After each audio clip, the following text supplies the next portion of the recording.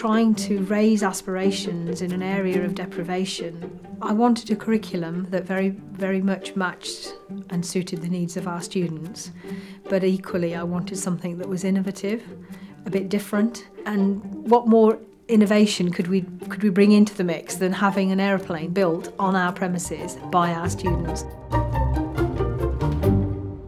Okay, so what we're hoping now is that you'll get involved. So Connor and Sam, one of the biggest issues that kids from a deprived background have, it's a stereotype, but it's confidence. A lot of our kids, they don't see themselves as successes. They don't see themselves as being able to achieve things. Whereas if you can say to them, no, you can do it. Look, you're building an aeroplane.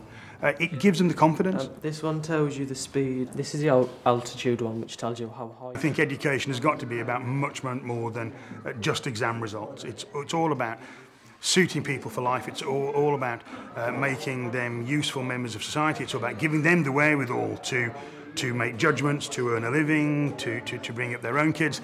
And I think we can see that this is having a huge impact. Recently we've been doing the front spark plugs because most of the students who came to this project, we were quite shy. We just sat and did what we did in class, and since the project we started doing presentations and speaking in front of large groups and audiences, which most everyday adults struggle to do, so it's quite an achievement. It's a 2 years build and we've got one more. I take pictures and videos and put them onto social networks. I advertise the plane and show everyone what we're doing.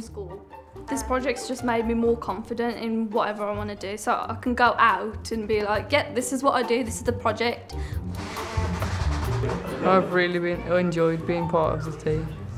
This has increased my skills in a lot of ways, also just getting and making new friends along the way. And look what we've done together. Who would have thought that we'd build an aeroplane?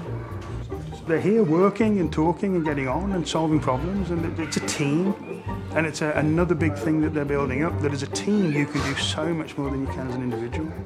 It's massive. It's really big for them. They can't believe that actually, wow, am I really doing this?